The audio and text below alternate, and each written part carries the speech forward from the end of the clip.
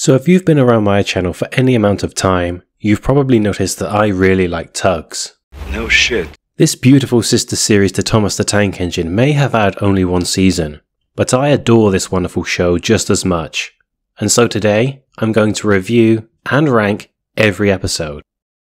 I should point out that for the first 4 episodes, I'm primarily talking about the 20-minute VHS versions, but I will only mention stuff that I find interesting from the 15-minute cuts. If I don't mention a 15-minute cut, then it's because I don't have anything to say about it. Be sure to let me know your own personal rankings, and don't forget to like, subscribe, and ring Toby's bell for more videos like this in the future. Now then, with all of that out of the way, let's get started.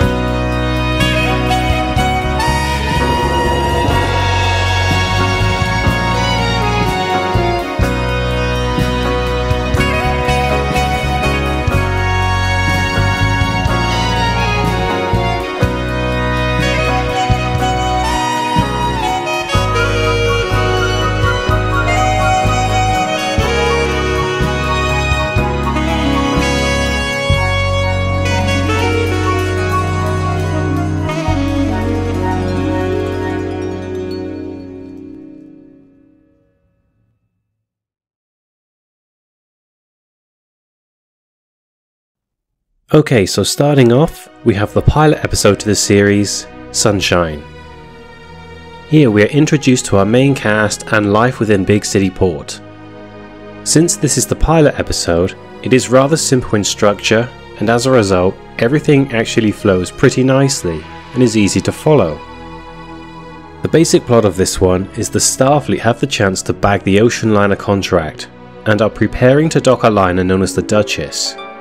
Also, a new switcher tug called Sunshine has been drafted from upriver to help out with the extra workload.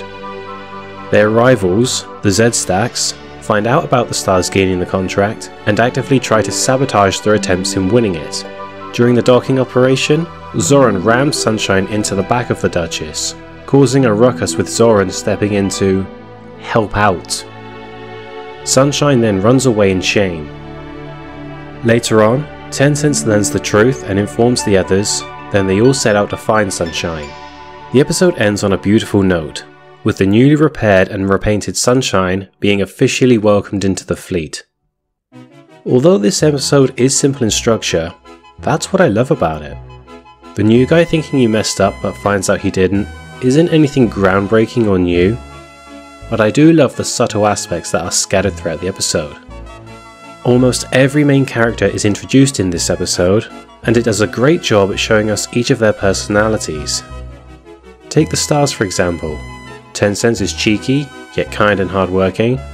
Big Mac is gruff and serious, yet also very friendly. OJ is the wise, experienced leader. Top Hat is a pompous snob. Warrior is the simple one. Hercules is a suave and gentle giant. And Sunshine is the enthusiastic new guy who is keen to please.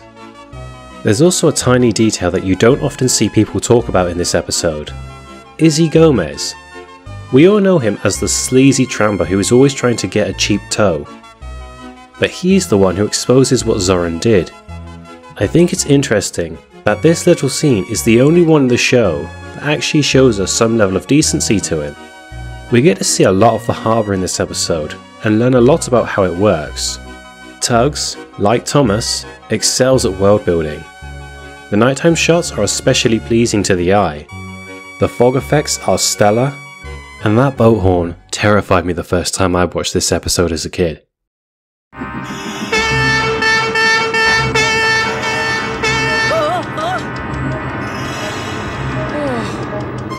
Overall, Sunshine is a good first impression to the series. The simple premise works to its advantage, and will surely leave first-time viewers intrigued. Okay, episode 2, Pirate. Okay, so this is hands down the darkest episode of the show. So the plot is that one of Tencent's barges goes missing during the night, and others become suspicious, thinking that he may be selling off barge loads on the side. However, more barges start to go missing, and so the fleets actually band together in order to spring a trap on the thief. Grampus, wanting to help clear Tencent's name, discovers the thief, a tug who goes by the name of Sea Rogue. Turns out he's been stealing the barges in order to pay off some sort of debt for a pair of evil green-eyed tugs who are holding his uncle hostage and threatening to sink or kill him. If you can name one other kids show with a life or death hostage situation, then I'll be very impressed. Anyway, Grampus informs Tencent and Sunshine. They confront Sea Rogue, and together, they all work together to apprehend the villains and save the old man. This episode is fantastic, a real step up from the previous one. This episode has it all, from atmosphere, great and interesting characters, and even manages to work in some great humour. The 20-minute cut has stakeout scenes with both Top Hat and Warrior, as well as Zip and Zug, and both are hilarious to watch, as is the ending where Zip and Zug spook themselves and run off. Take note, CGI Thomas, this is how you end an episode with the main characters laughing. The characters are all really strong in this one too. I especially like Sea Rogue. He comes across as really intimidating when we first encounter him, which is made even scarier since we see it from Grampus's perspective. But in the next scene with him, we learn that he isn't actually a bad guy, and is rather family oriented. Also, just FYI, don't bother with the 15-minute version of this, it gets rid of the 2 stakeout scenes. Alright, next up is Trapped. This is one of the funniest episodes in the show. The concept is so ridiculous. The fleets are working upriver on logging detail. Meanwhile, Zug and Zoran tow an old rusted tramper aiming to deliver it to the breaker's yard. However, they lose control of it, and the hulking mass blocks the river. It's blocked the river! Of course it's blocked the river, you idiot! The rest of the episode revolves around the tugs trying to figure out a way to clear the wreckage. Eventually, a pyromaniac Billy Shupak comes to the rescue and blows the tramper in half with dynamite. Kaboom! After that, the tugs get washed away in the current and Zoran gets marooned on a rock. It's interesting that such a light-hearted episode comes right after a dark one. Billy Shupak is the highlight of the episode for sure, which works wonders, given that this is his official introduction to the series. It's so funny seeing the big and gruff Big Mac get so uneasy around him. We also get introduced to Little Ditcher in this episode too, which is nice. The scene where the tugs try ramming the tramper is probably my favourite. Like, how did they not know it wouldn't work? Also, this episode has that iconic Top Hat gag. Oh, I say hello! Trapped is just a barrel of laughs from start to finish. Next is Regatta, aka 4th of July. So the annual 4th of July Regatta parade is approaching and everyone is preparing and excited for it. All except Lily Lightship. Being anchored outside the port, she never gets to see the parade. The night before, however, she gets her chance. A blind tramper strikes her bow and she starts to sink. Thankfully she's rescued in time by Grampus and brought in for repairs. After that, we find out that Grampus is going to be decommissioned by the Navy in target practice, as they consider him too old to be useful. The Star Tugs refuse to let this happen, so they parade out to the target range and rescue the little submarine.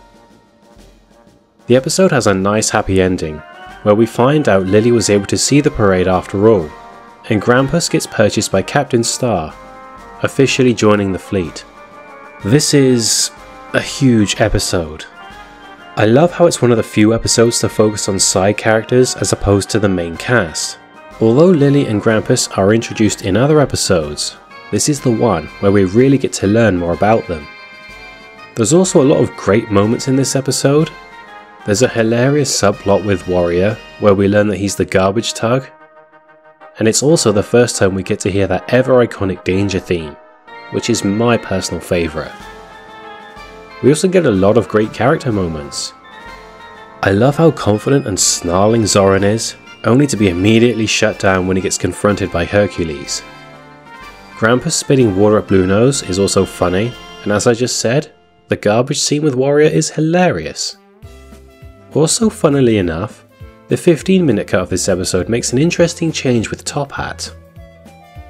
Normally, it isn't until high tide where we see Top Hat give any major concern for anyone besides himself, but in the 15-minute cut, he's actually the one to go and see if Captain Style can get the Navy to spare Grampus.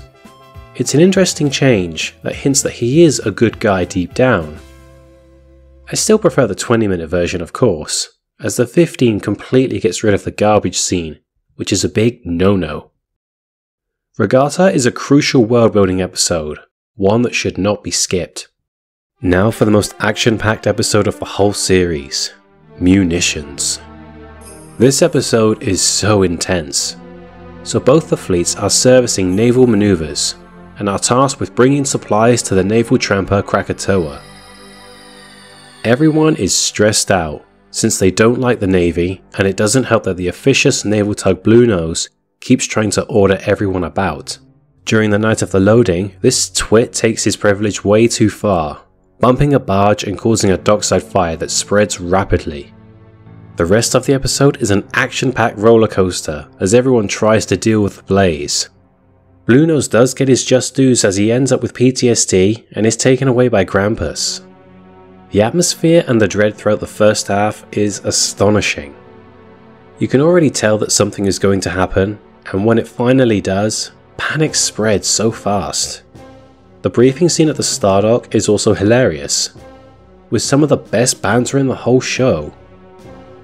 We also get to see just how heroic Tencent is when he not only saves Bluenose, but also puts himself at risk to get rid of the flaming fuel barge. We also get to see the heroic sides of Sunshine and Warrior, which could be hints of what's to come in a future episode. We also get to see another side to Zoran. Up until this point, we've seen him act as the antagonist, an unlikable arsehole who actively tries to sabotage his competition. But here, we see that he is in fact rather level-headed, and is even willing to work alongside them, and even agrees with them when others are acting like idiots, such as when he defends OJ, and urges Tencent to get out of danger. Don't be a fool, Tencent! Get out of there! Zoran is an antagonist, not a villain. Bluenose is another highlight of the episode. He may be an unlikable arsehole, but seeing him think that everyone will just play along is so funny. If I order you to jump, you jump! Piss off, big head! He's just that unlikable. Also, we have to talk about Big Mickey. Big Mickey, the biggest crane in the port, dies in this episode. Yep, you didn't hear that wrong. He outright dies here. Well, at least he does in the 20-minute VHS cut. In the 15 version, they add in an odd line about how he survives due to landing in shallow water. And lying in shallow water saved Big Mickey from both fire and explosion. This was supposedly done to align with the airing order, since in that order he appears in High Tide, which aired after this episode. Personally, I prefer the 20-minute version. Obviously. It's just so much more impactful, and doesn't have the awkwardness of Tencent and OJ talking about Big Mickey as if he still died in the TVS version. It took real skill to make that move. He saved us all for sure. When asking any Tugs fan what their favourite episode is, almost everyone places this one in either the top 5 or top 3, for good reason. Alright, time to talk about my favourite character in his own namesake episode. Now this episode seems to be a mixed bag for many Tugs fans. On the one hand, it's the only episode that does not world build or add anything new to the lore of the series. Hell, we don't even learn anything new about the protagonist. For some, this makes the episode one of the weaker ones of the series. While I do understand this viewpoint, I personally don't agree, and I actually love the episode. I will admit, I am biased towards Warrior since he's my favourite character, but I do think the episode is enjoyable regardless. The plot of this one is the old docks are being rebuilt and the Stars and Z stacks are competing for the contract to deliver the stone to the building sites. Warrior has been taken off garbage duty to help Big Mac, which proves difficult since Warrior is being his usual clumsy self, which causes its own series of issues. Meanwhile, Izzy Gomez decides that he's gonna try and sail into port without a tow. As he does so, he runs aground and nearly capsizes. Tencent jumps in to save him but can't do it himself. Warrior arrives on scene and jumps into action, saving the lives of everyone involved. The day is saved and Warrior is forgiven for his past mistakes. Okay, so one thing I want to address is the aspects of Warrior's character. While we don't learn anything new about him that we've learned in prior episodes, this is the first time that every aspect of his personality has been displayed at once. His simplicity, his clumsiness, and his heroic side. Furthermore, I like the fact that we actually get to see the negative consequences of said clumsiness. Be careful! What? Whoops! Of course I'm careful. I hope that isn't a bad start to the day for you. Such as Warrior sinking Big Mac's barge, thus costing them the rock contract. Or how about that he nearly crashes into those shrimpers? Had he struck them, he would have likely sunk them, which as far as we know in this universe, would have most likely killed them. Of course it's not all serious, there are plenty of humorous moments here. I always crack a smile at the scene with Little Ditcher. The Zoran and Izzy dynamic is always hilarious. Hell, anything with Izzy is hilarious. Every character interaction in this episode is strong. From Zoran irritating Big Mac, Grampus comforting Big Mac, or how about how everyone reacts to Izzy's stupid idea. I also really love Warrior's hero moment. Up until now, he's only played a part in saving the day. Now he actually saves the day. I remember watching this scene with intense focus as a kid. It's the first time that we hear that ever intense danger theme in full too. Also don't forget, Warrior isn't just saving Izzy, but also Tencent as well as Mighty Mo and Scuttlebutt Pete. Warrior is an episode that lets our beloved striker shine from start to finish. It doesn't present us with anything new, but simply allows the audience to appreciate every aspect of Warrior's character in one cohesive story. One of my personal favourites.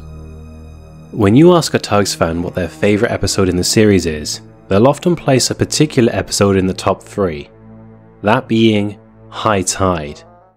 I'm happy to say that I count myself among those fans. It is of course the infamous Top Hat story. So, the plot. The tide is higher than it has been in years and making work around the port difficult. Meanwhile, the local steel company is moving to their new works across the bay. The two fleets are competing for the contract to deliver said steel. Zack and Zebedee decide to take a shortcut through the canal and come face to face with Top Hat. Neither side wanting to give way, both charge forward, only for the Z-Stacks to forget about the high tide, and thus Zebedee's giant rig collides with the railway bridge. That's real zero thinking, W. While they're gone for help, a train approaches, and so Top Hat takes it upon himself to haul the rig under the bridge in hopes of holding it up long enough for the train to pass. He does so, but the rig falls and the bridge collapses. Just when you think things can't get any worse, another train approaches. Just in the nick of time, Top Hat pushes Lord Stinker under the bridge and they manage to catch the train at the last second. There is so much to unpack with this one. The entire bridge sequence is fantastic, for obvious reasons. It's such an intense scene. You can't not have your eyes glued to the TV. Tugs excels at building dread and tension. Combined with the urgent danger theme, you really find yourself rooting for Top Hat in this moment, hoping that he does manage to save the train. Speaking of Top Hat, let's talk about him. I know I talked about him in my previous video, but I'm going to talk about him again. This episode is loved by many, including myself, because of how it develops Top Hat's character. Up until this point, and even at the beginning of this episode, he's almost always been a complete selfish arsehole throughout the whole series. Now seeing him willingly step up to the plate when thrown into a serious situation is just amazing. Top Hat may be a dick on the outside, but deep down he has a good heart and a great work ethic. When put to the test, he shows that he is just as much a Star-Tug as his colleagues. Hell, he even learns to appreciate Lord Stinker in this story, who also gets a tad of development, since it was his idea to be pushed under the bridge, despite the imminent danger. Top Hat isn't the only standout of the episode though. The briefing scene at the beginning is full of great banter as per usual. We learn a little more about Isacc and his faulty engine. Nothing wrong with it. And it's great to see Big Mac and Warrior working together again. Also, the scene where Tencent and Sunshine talk about having a tougher day than Top Hat is just so amusing. High Tide has everything you could want from a Tugs episode. Great character development, hilarious banter, intense action sequences, and phenomenal music. Easily a top 5. Alright, on to Quarantine. This is generally regarded as one of the worst episodes of the series. There is an intense heatwave that is making life irritable and hard on everyone. All the while, many incoming ships are being quarantined outside of port, so towage contracts are running short. If that wasn't enough, OJ's engine is playing havoc in its old age. The main reason why most people aren't fond of this episode is because of how rude Captain Star is. And yeah, I'm not the biggest fan of it. Granted, I can understand his point of view. It's blisteringly hot, 2 of your staff show up late, another is having engine trouble, which is likely costing you money, and your income is lower than usual due to a limited amount of available contracts. The fact that he threatens to scrap the switches isn't really doing him any favours either. You know the scrapyard dealers are looking for useless tugs, don't you? Now next time you're late, I'll ask them what they'll offer for a couple of switches, understand? Personally, I think he's just said that to get his point across, but still, it was uncalled for, especially when we learn that he was initially going to scrap OJ. Alright, let's move on to some positives. I like that we learn more about OJ, as this is the closest to a spotlight episode that he gets. The scene where he blows out his engine just to save Tencent from quarantine shows us just how selfless he is. He knew what this meant for him, yet he did it anyway. I love the fact that we get the only underwater shot of the series in this episode too. It's also the debut of Burke and Blair, the scrap dealers, and they are as insufferable as you'd expect. Ahoy, Captain Star, sir! Can we again offer our services? We happen to see the subject of our previous visit being towed in. Old OJ! The scenes with Zoran are amusing as always, and the scene where he gets quarantined alongside Nantucket is really satisfying. Another flaw with the episode is the structure. For instance, the Fulton Ferry sinks in this one, but there doesn't seem to be any real consequence to this. It just seems to exist for the point of setting up that OJ's engine is playing up. I imagine there was more in the 20-minute version, but it's never been released, so unless we get it, we won't know. There are some good moments in Quarantine, and while I don't outright dislike the episode, it does rank on the lower end of the list for me. Next up is the one and only spooky episode of the show, Ghosts. This is a spectacular episode, which sounds really quite bizarre when you realise that there isn't much of a plot to this one. Winter is approaching, and late one night, fog descends upon the harbour. Travelling home, Big Mac thinks he sees a legendary ghost fleet and is spooked beyond belief. After everyone ends up making fun of him, they will end up having their own experiences witnessing the ghosts the following night, and they're all convinced that the ghosts do in fact exist, until Hercules shows up at the end and manages to explain almost everything with complete logic. Okay, so the point of this episode is not to tell a great story or have a deep and meaningful impact. No, its purpose is to bring a sense of atmosphere to the audience watching, and oh boy, this is hands down the most atmospheric episode in the show. In Thomas and Friends, the only spooky episode we'd had up until this point was Ghost Train, which is fantastic in and of itself. And this episode feels like a natural step up in progression and quality from David Mitton and co. It's almost like a precursor to the scary episodes of Season 5 of Thomas. The fog effects are some of the earliest I've ever seen, yet they're brilliant. It's a testament to why models and real sets are so much more effective than CGI. Musically, Mike O'Donnell and Junior Campbell once again blew it out of the water. That ominous choir that we hear throughout the episode is absolutely bone-chilling. But yeah, also beautiful. I don't know how these two musical masterminds managed to create a piece of music that is both beautiful and haunting at once. But hey, they did it.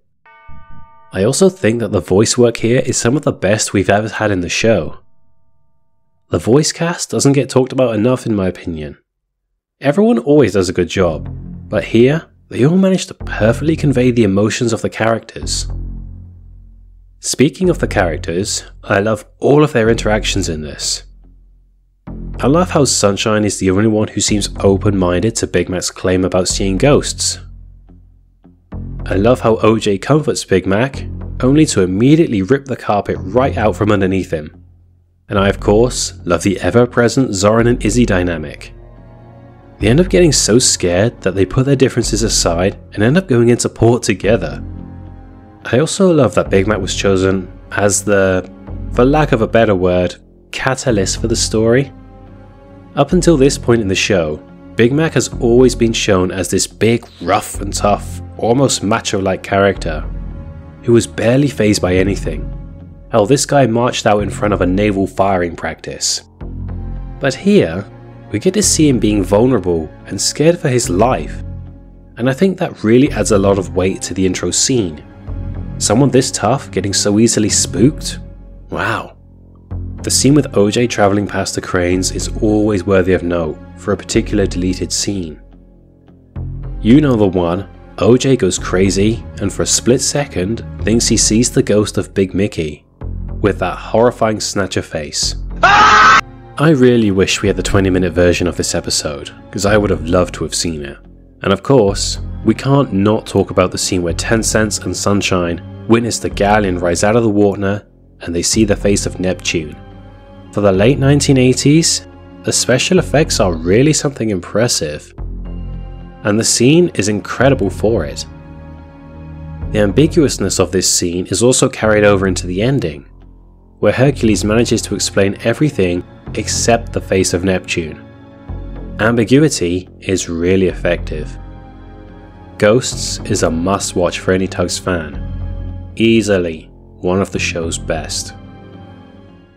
Time for another funny episode that also manages to be rather dark and tragic.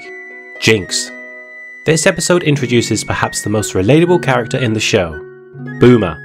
So plot-wise, Boomer is found out at sea by the 2-star switchers. He says that after being sold and having his name changed, that he became jinxed and bad unfortunate mishaps keep happening around him. He was drifting out at sea because he wanted a ship to hit him and sink him. In other words, he wanted to die. Yikes, a suicidal character in a kids show?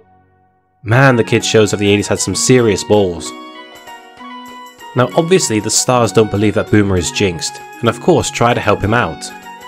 Over the course of the episode, it becomes obvious that the jinx is real and everyone is forced to accept it.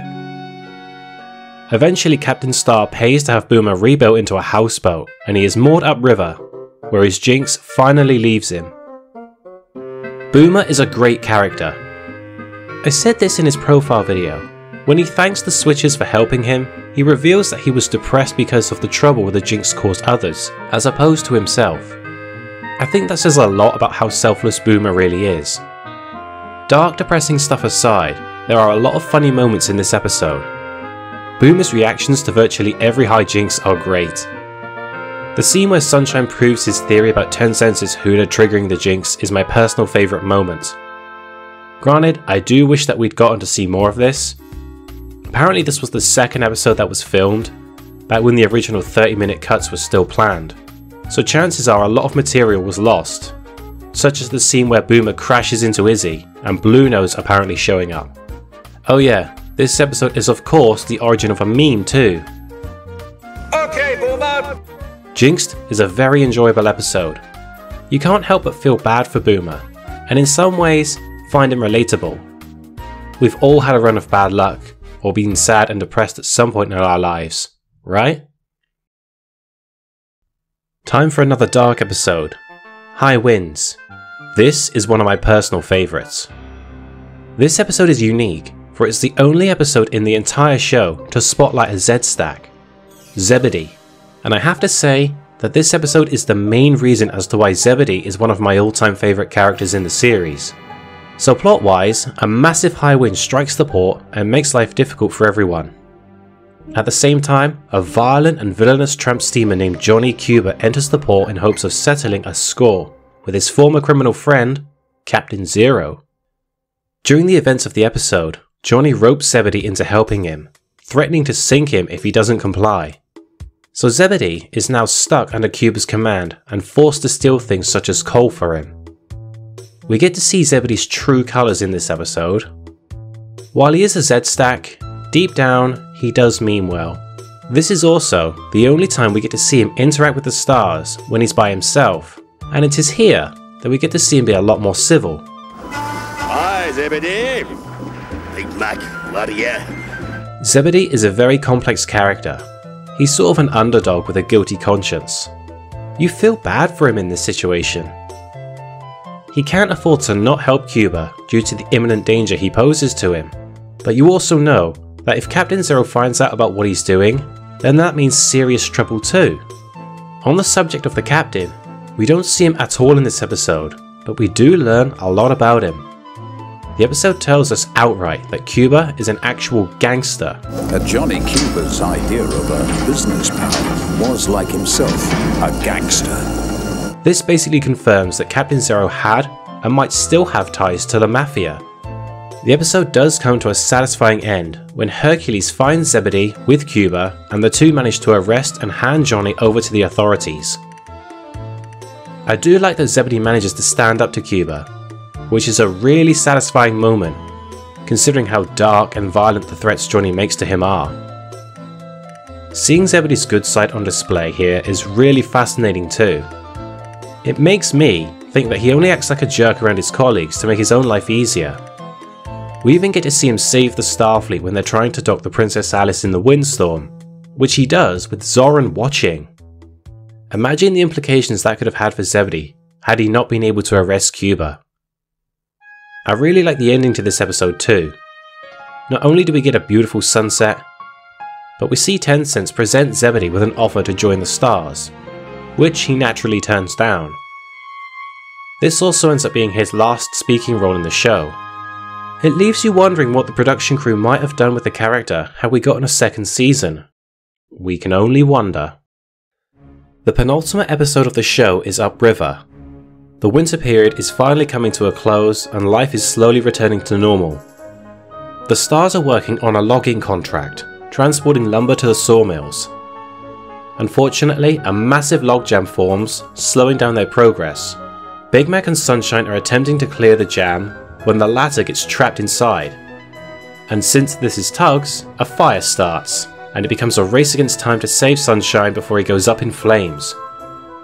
Now we're upriver, so who do you think comes to the rescue? Why, Billy Shoepack, of course. He blows the dam clear with dynamite. Only problem? The logs end up getting washed away in a rapid current and head straight for Uptown. News reaches the rest of the fleet and Warrior devises a plan to build a barrier across the river to block them out. However, Warrior being Warrior, gets stuck on the wrong side. He almost gets crushed by the logs, but with help from OJ and Top Hat, Warrior manages to divert them into an old warehouse that blows up in spectacular fashion. This episode is non-stop from start to finish. I don't know how they did it, but they really do manage to make the logs pose a serious danger to everyone. I like Big Mac's warning and explanation of how they can pose a threat. I love how serious Sunshine's situation is played out, with the fire progressively getting worse, and Sunshine coughing his guts from inhaling too much smoke. The action sequence at the end where Puffer chases after the logs is really intense. And when we see the logs approaching Uptown, from what I assume is Warrior's point of view, you really fear for his safety. We've already seen the damage the logs can do at this point, so you really don't know if Warrior's gonna make it. The ending where everyone gains a new respect for Warrior is the main reason why some people find his Spotlight episode to be a bit lacking, but I personally don't mind it. Hashtag Warrior is King. We also get to see Puffer interact with the stars.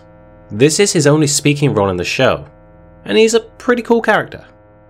Also, the winter sets are beautiful. They really do look freezing cold. Upriver is an episode that is sure to entertain. Okay, so the final episode is Big Freeze. While the plot of this episode isn't anything groundbreaking, the episode itself is a beautiful end to the series. So in terms of the plot, the port is frozen up and so the tugs are working outside the main harbour. Meanwhile, the SS Vienna is approaching and needs Hercules to tow her in, so she can resupply. However, there's a couple problems. For one, Lily Light's ship is low on fuel, so 10 Cents and Sunshine need to find a fuel barge. Otherwise, Vienna won't dock and both fleets will lose out on a supply contract. The other issue is the limited number of barges available, which poses an obvious problem. It soon gets dark and everyone tries to come up with a way to guide Vienna in until the switches arrive. Warrior saves the day yet again by setting fire to his garbage, which provides a beacon just long enough for 10 Cents and Sunshine to bring in an emergency light barge. Vienna arrives and gets resupplied. The episode ends on a beautiful note as both fleets watch us sail off into the night, while we hear a beautiful song playing in the background. I think my favourite thing about this episode is the characters themselves. I love how idiotic Zip and Zug are, since they think that 10 Cents and Sunshine are trying to one-up Zoran, and then they nearly cost both fleets the contract. I love how quick-witted Lily is against Zoran when he tries to sell her his fuel. Half price though, Zoran? Yeah, half price, Zoran. Then we don't say anything about Zip and Zug, okay? What? You crook! That's good coming from you, Zoran. Obviously I love Warrior, and I think it's great how he effectively saves the day twice. The ending, while beautiful, is bittersweet, because you know that this is the end of the show, which just sucks. While not the most action-packed or even inspired episode, Big Freeze is a fitting end to one of the most wonderful and overlooked children's shows to have ever existed. Alright, so here's the hard part, ranking all of the episodes. Now remember, I don't outright hate or even dislike any episode of the show. So as we progress up the list, it's just going to get harder to rank them. So at the bottom at number 13 is Quarantine. I doubt many will be surprised by this. The main reason for me as to why it's at the bottom is how loosely the plot is strung together. Obviously I'm not fond of Captain Star in this either, but I don't have quite as much disdain for this episode as other Tugs fans. Number 12 is Jinxed. I know some might consider this a shock, but Jinxed was one of the very few episodes that I didn't see until I was an adult. And thus, I simply haven't had as much time to connect with this episode as others. Number 11 is going to Sunshine. It's a good pilot episode, and while all the character interactions are great, I'm placing it here since not much happens in it. Although I will point out that I do really love the ending speech that Captain Star gives to the fleet and everyone welcoming Sunshine. Number 10 is Big Freeze. It has the best and most beautiful ending the show could have asked for, and has some really fun character moments. But I'm placing it here, since like Sunshine, not much overall happens in it. Number 9 goes to Trapped. It is a great episode with a ton of humour, but while the ending is memorable, I simply get more overall memorability out of the other episodes. Number 8 belongs to Pirate. I always enjoy a dark episode, and this is hands down the darkest. I don't have anything else to add. It's an enjoyable episode from start to finish. Number 7 is Upriver. I love the action in this one. It's intense and exciting from start to finish. I'm simply placing it here for the same reason as Jinxed. I don't have as many fond memories with this one, due to seeing it much later in life. Number 6 is going to Regatta. I will always appreciate the episode for how it takes the time to actually give us a plot that focuses on side characters, as opposed to mains. Number 5 is going to go to High Winds. I like this one about as much as the last two, but I'm placing it higher because of what it does for Zebedee's character. If it weren't for this episode, he wouldn't be in my top 5 favourite characters. Number 4 is Ghosts. Not much of a plot, just atmosphere. Along with the spooky episodes of Thomas, this one always resonates with me, and I think it would be criminal of me not to put it in the top 5. Number 3 is going to Munitions. The most explosive episode of the show. If you ask any Tugs fan what their favourite episode is, this one will almost always come in the top 3, and for good reason. Number 2 is going to go to Warrior. Some of you might have expected this to be number 1, since Warrior is my favourite character, and while he will always be the king to me, there is one episode that I simply get more memorability from. And at number 1 is High Tide. I remember watching the VHS that this one came on more than any other, where it was the first one on the tape. Top Hat's hero moment is oh so satisfying. It has some really fun character moments. Also, the action sequences are amazingly well done and intense. Whenever I think of Tugs, I think of High Tide. This episode is Tugs Incarnate. Okay, I hope you all enjoy listening to me ramble about this little show from the 80s about boats with faces. Feel free to let me know what your personal rankings are for each episode, as I'm really interested to find out what your favourite episodes from the show are. As always, thank you very much for watching. Now until next time, I've been Cinders and Ashes UK, you've been awesome, and have a great day. Bye!